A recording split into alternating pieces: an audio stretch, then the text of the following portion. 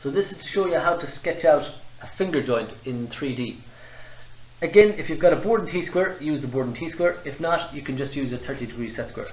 We're going to start in the top corner, top right hand corner, not as high up this time. So I just pick a point, anywhere here I would say. I'm going to come vertical.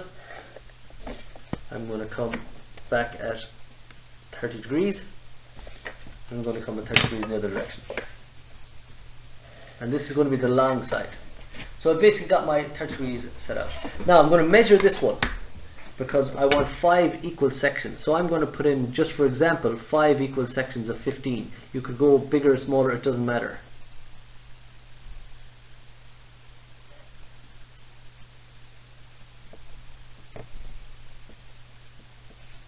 And we'll do 15. Okay, so basically what I've done is just put a dot on 15. So each gap are equal, 15. You can make it whatever you want. I'll make the piece, for example, most timber that we'd be doing this on would be 16 or 18 mil thick, so I'll go around 18 millimeters. And again, it doesn't matter what size. To draw that out, and I'll do this bit freehand, so I've got my vertical line, and I'll take this as close to vertical as possible. I've got my line coming back at 30 degrees, and I'll come as close as possible to that. Once again, I've got my line coming in this 30 degree direction, and I'll get as close as possible to that. And my last line is my vertical line. So again, as close as possible as I can, I'll take my vertical line down. So that is the basic shape of the vertical piece done. I want to draw in a horizontal piece, and like we did with the mortise and tenon, I'm going to take those angles back parallel. So I'm going to come back here at my 30 degree angle, bring it off down. Same from the other side, and as close to parallel as I can. I want to put a gap between the two pieces of timber. So I'm going to come back here, roughly there, anywhere at all. And I'm going to draw on the piece of timber. To get the depth of it, this one is 18, so this piece needs to be 18. I'll just measure down here, 10 and 8 is 18. And again, I'll sketch in parallel. So here's my line, sketch that out parallel.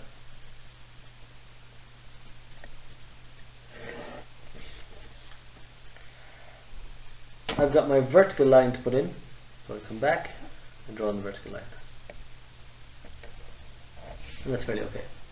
So if you can make it out, I've got my horizontal piece of timber here, my vertical piece of timber here. I want to start setting out where, again, this piece of timber would hit when it came over here. So it's my shoulder line. And again, that's why we have this line coming across here. That automatically gives me my shoulder line. I've got it here. I can just take down at 30 degrees. So there. So I've got the main shape of the horizontal and vertical pieces. Now I'm going to start marking this out as if I was marking out the joint in real life. So I have my shoulder line put on down here, 18 millimeters. I sketch that in. And again, I'll return that around the side. So that is my 18 millimeter shoulders. I'm going to do the same on this piece. I'd have an 18 millimeter shoulder. So again, this is exactly what I do in real life. 10 and 8 is 18. And I'll put it on again parallel to this edge. Come back with it and vertical. So I've got my two shoulder lines put on. We divided up, we had 15, 15, 15, 15, 15. So I've got 5 equal sections here, and I'm going to use them to set out the shape of the fingers. So when I come along, I'm going to work back from here. I've got my first line, and I'm going to lightly draw a line across the two pieces. So there it is. Next one.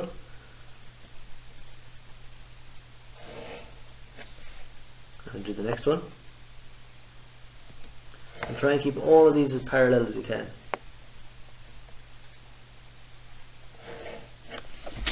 And the last one. So now what I've got is my 5 fingers here. 1, 2, 3, 4, 5 fingers there. the job here is we're going to take out 3 holes out of one, 2 holes out of the other, and it doesn't really matter which we do. So I'll take it on this one. We're going to take 2 holes out of this one. What that means is I've got 3 left, more importantly. And I'm going to draw those on the end grain. So I'm just highlighting or darkening in the bits that I've left. And you can even do those freehand if you want, because we're going to be going over all this in freehand anyway. So those are my 3 fingers left. I'm going to take out the opposite on the other one. So I need the 2 fingers left on the other one. And to do that, I'm going to draw a line, a line, and a line. And to get the shape of that, it comes up. There's 1 finger, and the next finger. So you can see these 2 fingers will slot into these 2 gaps. Now it's a matter of actually making the whole thing 3D, and there's a little bit of work to that. I'm going to take my vertical line. So each of these lines again, I'm coming back and making them vertical. So I've got my vertical corner there. I'm going to come vertical, vertical,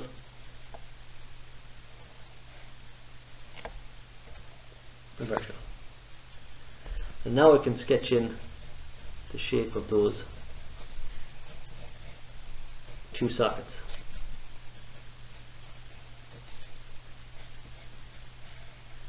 So again, it's going to look like a freehand sketch, but it isn't. Back corner, here and here, they come down vertical as well. Here's my vertical line. And vertical.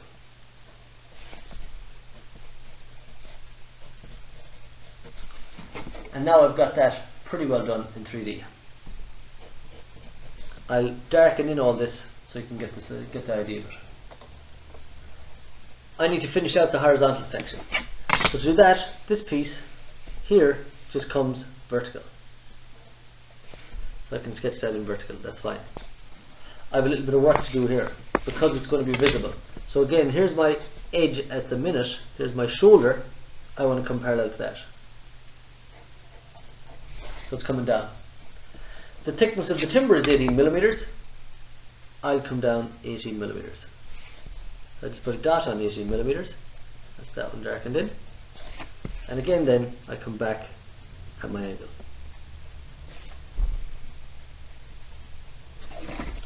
That gives me the shape of the horizontal rail as well.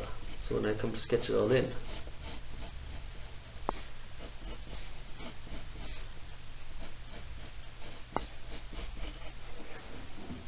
that is the outline of the sketch done. There's just 2 little bits of lines come back in here. I've got this one and this one. And again, those are coming back parallel to the edges. I'll put in the end grain and the grain lines on it now.